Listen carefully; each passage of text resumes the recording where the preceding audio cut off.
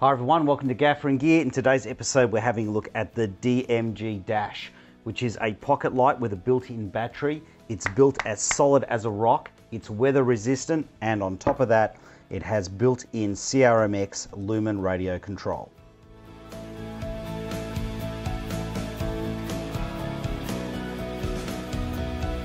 Now before we get into the review, I would just like to thank Technical Art Solutions for supplying us with today's light. Now a disclaimer, this light has been given to me to keep, but I'm so impressed I am going to buy another 3 with my own money. Alright, so let's get into the positives and we'll talk about what are the 2 massive positives for me with this unit. Number 1, it has CRMX or lumen radio control with RDM. Now I don't use RDM, but I'm sure that's a big deal for some of you. So what that means is I can operate it over a professional lighting desk or a lighting console, and I don't have to use a phone app. So that's a huge plus for me because it integrates in with the rest of my system. The next plus with this, or the next real point of difference between this and other pocket lights, is it's not RGBALW or RGBALW. It actually has 6 emitters. So it has a red, which is a broad spectrum red emitter. It has a lime, a green, a blue, an amber, and a white. So what advantage does that give us? Well, in our CCT mode, the top Kelvin is 10,000 Kelvin. There's no real surprise there. Most RGBALW lights can do that. But because it's got all of those additional emitters, namely the phosphor red and the amber, it can go right down into lower Kelvins. So it can go all the way down to 1,700 Kelvin, which is way lower than a lot of lights can do. The next advantage is if you're generating colors. The extra emitters allow us to have more vibrant colors than you do out of RGB. RGB lights tend to be very vibrant around red, green, and blue because that's where their emitters are. But with this having additional emitters, particularly the amber and the lime, you get a much more vibrant selection of colors than you do on an RGB unit. Now, of course, it's using all of those color emitters to vector into an accurate white point. So that means if you're a professional lighting technician, this thing is going to blend in beautifully with your high-end lights. Now, the next thing that is a plus for me, it is dust and weather resistant. So it is water resistant to water hitting it from any direction. The next plus for me is the amount of rigging points. We have a thread on the back, a thread on the bottom, and a thread on the side. Now, they're those type of threads that are made by putting a smaller thread inside a larger thread. So if somebody does strip this, you can get the thread replaced. Now, the back of this isn't magnetized, but it is supplied with a threaded magnet.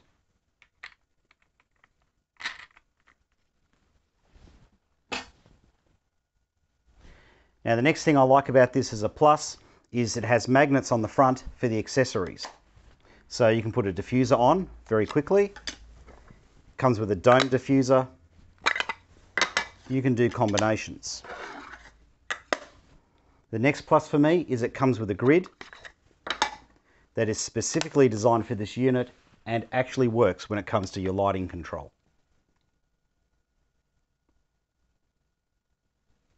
The next positive is this would have to be the strongest constructed light I've ever reviewed.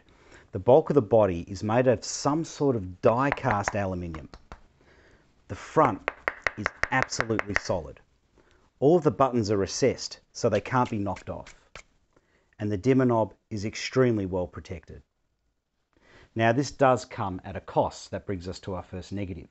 This is heavier than, say, an Aperture MC. And the Aperture MCs, being so lightweight, do come in handy. For example, I don't think I'd be able to stick this to the back of a lampshade. However, this is still lightweight enough that you can easily rig it with a decent magnet kit.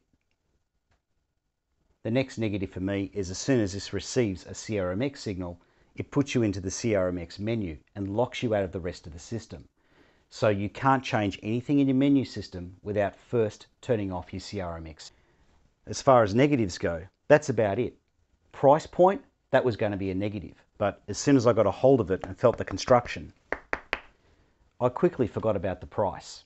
All right, let's talk about price and what you get.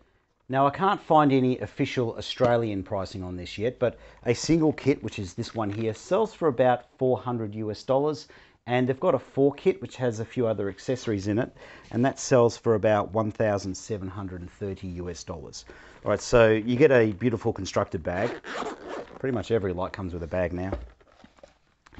You get a USB cable for charging. Now, as far as I can tell, you can charge the battery and run the light simultaneously, except there's a boost mode where you might need a power supply that can supply you with 3 amps. Okay, you get the light, of course. I've already sung the praise of the construction of the light. You get a dome, magnetized dome that clips onto the front. You get a little pouch with your other accessories. So here we've got our grid for controlling our beam angle. We've got a clear filter that goes on the front. So you can use that to mount a gel to the front. So you might have a specific gel color that you can't render using color LED emitters. That can be used to mount that. And you get a flat diffuser. You also get a Ann Rookie style magnet, which is threaded. These are very good magnets. So if you've never used a magnet kit and you buy this, I'm willing to bet that as soon as you have a play with this, you're going to go out and spend a lot of money on a magnet kit. And it comes with a stand mount as well. All right, so let's quickly go through how to operate the light. To turn the light on, press the power button and hold it down for about 3 seconds. Okay, so you're up and running. Now, the center button here is your menu button, so let's press that down. And that gives you all of the operating modes that you can choose from. So to select your mode, you can scroll with the red button in either direction, or you can press the scroll button here. Okay, so let's select our white mode. Now to select our mode, we press the red button in. Okay, we've got 3 parameters of adjustment in white mode. We've got intensity, CCT, and plus minus green. Intensity adjusts in 1% increments. Now if I press the red button in, it'll jump to presets.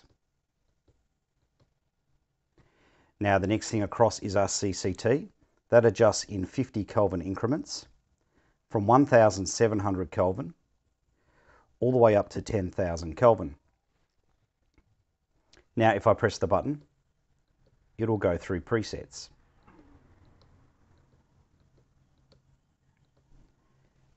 Next is our plus minus green. Again, adjustable in 1% increments, all the way up to 100 plus green, and down to 100 minus green. And if I press the button, it'll scroll through presets again. The next mode of operation is our color mode. Now in our color mode, you can select your intensity. You can select the base CCT at which you desaturate to. Then you can select your saturation level and the color hue that you saturate to. Okay, so let's press the button to select. So we've got our intensity, that's pretty straightforward. If I press the selector button, we can go to CCT. So I can dial in any CCT I want. If we press the button again, we can go to saturation. So we can saturate in our color. And with the saturation, if I press the button, we can go to presets. And the last thing I can adjust is our color hue. Now, if I press the button, we can scroll through presets. So the presets are primary and secondary colors. Next thing in the menu is the gels library. So let's select that. Now in the gels library, you can hard switch between 5600 Kelvin and 3200 Kelvin. The next thing you can select is the saturation. So you can adjust your saturation by plus 20% or minus 20%. So that's the saturation of the gel that's on your base CCT color. And then you can also adjust the hue angle of the gel slightly by plus or minus 10 degrees. Last thing we can select, of course, is the gel. Now there's only about 100 gels in the gels library, but these gels are Roscoe verified. So what I mean by that is if you get a tungsten light, an actual tungsten filament light, put a gel on it, and you find that gel in this menu on the light, the two will match. Okay, let's go back to the menu system. Next thing on the menu is effects. So it's got your cop cars, things like that.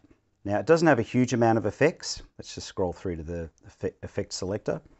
It doesn't have a huge amount of effects, but it's not wasting your time with effects that are crap either. So, the effects that are on here are effects that you're probably likely to use. All right, let's get back into the menu system. We've got the next thing down is source matching. So source matching is sort of real world lights. So mercury vapors, sodium vapors, things like that. Street lights you might come across. There's also green screen and blue screen selection in here. So we'll just have a quick look through. So what sodium vapor, mercury vapor, tungsten domestic, what's low pressure sodium, high pressure sodium, frosty moonlight, candle flame, blue screen, and a green screen preset. Okay, let's go back to our menu. The last thing on the menu is our settings. So let's select that. So you can turn Bluetooth on and off. Now, the Bluetooth is for the phone app. I would suggest that if you buy these lights, you definitely need to use the phone app, because using the phone app, you can update the firmware in the lights without having to connect to a PC, and you can update the firmware on 4 lights simultaneously. So definitely want the app, for if nothing more than to upload the firmware updates. The next thing in the menu is the CRMX, which is your lumen radio. So you can select on off. You can link, select whether you link or unlink. You can turn your RDM on and off. You can select your address, and you can select your profile mode. So there's how many profiles? Not a huge amount, but they're all workable. Okay, so let's turn our CRMX on. And you can see it is linked. Now, I can go across to here and press the button and unlink it to my transmitter. So it's ready to be linked into someone else's transmitter. Now we'll just go back into the menu, and the last thing to select is factory reset.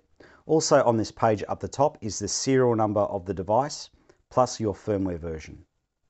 Now the last thing to note is the light does have a boost mode. So to get into boost mode, hold the button down for 3 seconds and it will display your parameters. So the maximum operating temperature is 25 degrees Celsius. This boost mode gives you an extra 25% power. All right, so let's have a look at how this thing responds to lumen radio or CRMX.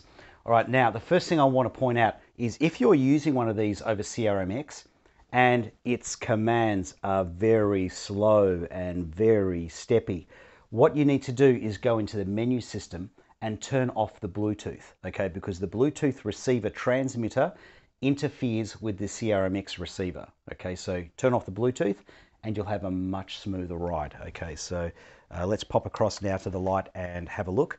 Now I'm running an 8-bit profile here. All right, so first thing I'm going to do is see how it goes with an on-off command. Okay, so there's no stepping here at all. That's beautiful. Okay, now let's do a 5-second fade up and a 5-second fade down. Now let's change that to 2.5 seconds. Let's do a fade up and a fade down.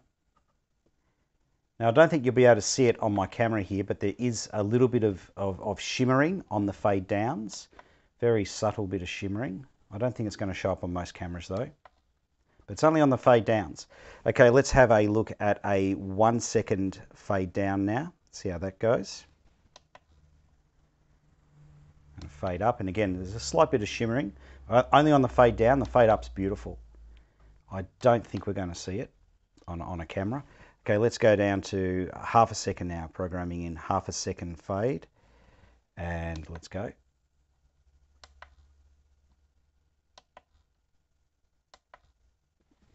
Okay, now let's chuck this thing over to 3200 Kelvin and see how it goes switching between 3200 and 5600. So it's doing an instant step across command, and that's very smooth. All right, let's do 5 seconds.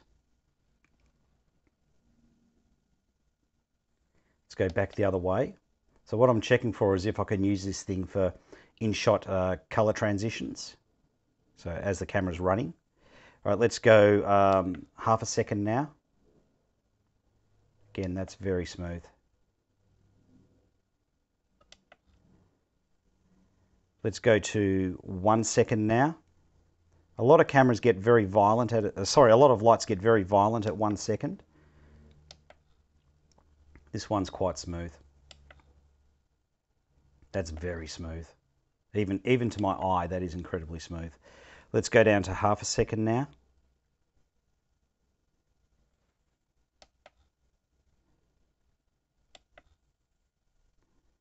Okay, now let's go to a color hue. So I'm going instantly between white and color hue. No problems there, no stepping in the engine. Let's do a 5 second transition.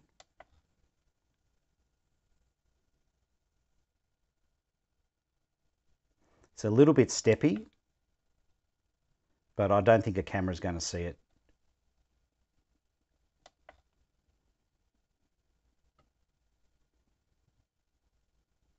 Okay, let's go 2.5 seconds now. So the reason I test at different speeds, a lot of lights react differently at different speeds. No problems there. Let's go to 1 second.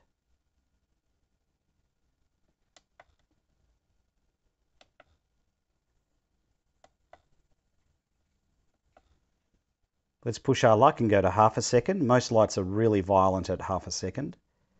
Let's have a look. I don't know if that's going to show up in camera, but it's very sort of jittery. So it sort of jitters a lot between the transitions at half a second, as most lights do. All right, so that's the CRMX. So once again, if you get some really noticeable stepping in the CRMX, you have to turn off the Bluetooth receiver. Okay, let's start going through all the data I've collected, and just to add a bit of excitement to this segment, I've decided to leave the light in disco mode. All right, let's start off with battery run times. Now, my battery run times are very different to some other reviewers, so I just want to explain how I got these run times. So I had the light set to 5600 Kelvin, running at 100% brightness with its Bluetooth and Lumen radio receivers turned on, and I get a constant 2 hours and 38 minutes of run time. Now let's have a look at our brightness, and these readings were taken at a distance of 1 meter with no modifier and with the dome connected. Now let's take a look at the average CCT accuracies, and I've taken my measurements at 100 Kelvin increments with the dome attached. Between 1700 Kelvin to 3000 Kelvin, the light was accurate to plus or minus 53 Kelvin. Between 3 to 4000 Kelvin, the average accuracy was minus 56 Kelvin. Between 4000 and 5000 Kelvin, the average accuracy was minus 99 Kelvin. Between 5000 and 6000 Kelvin, the average accuracy was minus 198 Kelvin. And between 6000 and 7000 Kelvin, the average accuracy was minus 275 Kelvin. Now with your CCTs, they are slightly more accurate if you don't have the dome on, but I figure if you're doing any color critical work, you're probably going to have the dome on anyway. All right, let's take a look at our color render scores. Between 1700 Kelvin and 2050 Kelvin, the higher the Kelvin, the more accurate the TN30 color vector score. At 1700 Kelvin, it came in at 82, and by the time it gets to 2050 Kelvin, it's at 90. Between 2100 Kelvin and 3000 Kelvin, it averages 93.1. Between 3000 and 4000 Kelvin, it averages 94.7. Between 4000 to 5000 Kelvin, it scores 94. Between 5000 to 6000 Kelvin, it scores 92.8. Between 6000 to 7000 Kelvin, it comes in at 91.6. Now let's have a look at the white point measured in delta UV. And like all of my results, my data was collected at 100 Kelvin increments with the dome attached. Between 1700 Kelvin and 2800 Kelvin, the higher the Kelvin, the more accurate the white point. At 1700 Kelvin, it comes in with a delta UV of minus 0.0040. By the time it gets to 2800 Kelvin, it's got a super accurate delta UV of plus 0.0003. Between 2800 Kelvin and 4000 Kelvin, the average is plus 0.0003. Between 4000 Kelvin and 5000 Kelvin, the average is plus 0.0008. Between 5000 Kelvin and 6000 Kelvin, the average is plus 0.0013. Between 6000 Kelvin and 7000 Kelvin, the average is plus 0.0017. And all the way up at 10,000 Kelvin, the delta UV is plus 0.0005. Let's have a closer look at some of the kelvins now, starting with the lowest Kelvin that we can dial in. When I dialed in 1700 Kelvin, I got 1645. The TM30 colour vector scores were an average 82% colour accuracy with an average 105% saturation. Here are the CRI numbers, and as I would expect at such a low Kelvin, a lot of the numbers are below 90. Here is the spectrum distribution, and the delta UV came in at minus 0.0040. When I dialed in 3200 Kelvin, I got 3166 with an SSI score of 84. Colour vector testing came in with a 95% colour accuracy with an average 100% saturation. Here are the CRI scores. Only R9 and R12 are below 90. This is the spectrum distribution, and the white point is very accurate at plus 0.0003 delta UV. When I dialed in 4400 Kelvin, I got 4308. The TM30 colour vector scores were 94% average colour accuracy with an average 101% saturation. Here are the CRI scores, and only R12 is below 90. This is the spectrum distribution, and the delta UV comes in at plus 0.0006. When I dialed in 5600 Kelvin, I got 5412 with an SSI score of 71. The TM30 colour vector testing reveals a score of 93% colour accuracy with an average 102% saturation. Here are the CRI scores, and only R12 is below 90. This is the spectrum distribution, and the delta UV comes in at plus 0.0011, which places it above the Planckian curve, but below the daylight curve. When I dialed in 10,000 Kelvin, I got 9,314. TM30 colour vector testing came in with an 88% average colour accuracy with an average 100% colour saturation. Here are the CRI scores. R3, R6, R10 and R12 are below 90. Here is the spectrum distribution, and the delta UV came in at plus 0.0005. Now again, all of those results were taken with the dome on. Now let's have a look at how accurately the light dials in a colour vector, again with the dome attached. Red, which should be 0 degrees, came in at 2 degrees. Green, which should be 120 degrees, came in at 120. Blue, which should be 240 degrees, came in at 240. Yellow, which should be 60, came in at 43 degrees. Cyan, which should be 180, came in at 174. And magenta, which should be 300, came in at 294. Now let's have a look at how accurately this light can desaturate its colours. So I'm desaturating to 50%.